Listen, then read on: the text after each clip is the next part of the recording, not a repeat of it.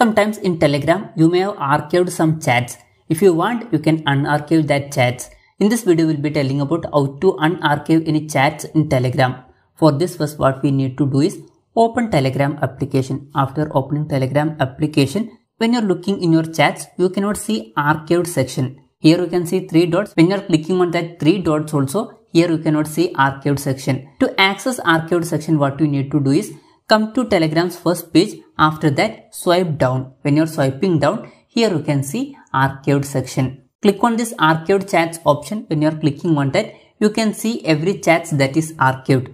If you want to unarchive any chat, what you need to do is long press on that chat. When you're long pressing, above you can see 3 dots.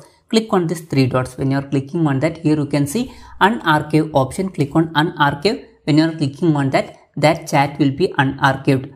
Now in your chats, you can see that chat. So this way you can easily unarchive any chat in Telegram. Hope this video was helpful for you. If you find it helpful, consider subscribing. See you in the next video.